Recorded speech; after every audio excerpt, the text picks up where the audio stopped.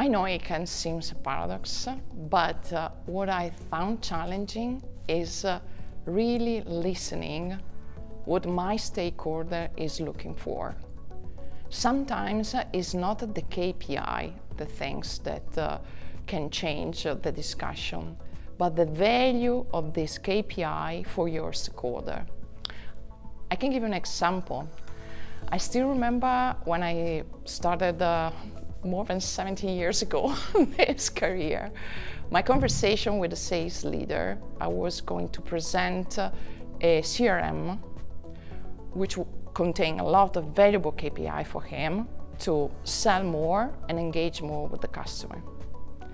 Do you know which KPI helped me to have this sales leader on board? How many automatic birthday email that tool can send behalf on him. Why? Because what he wanted was keep a very personal touch with his customer.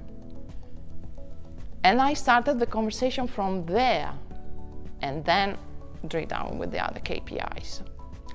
So I overcome this challenging listening and then adapting the narrative of KPI to the stakeholder that is in front of me.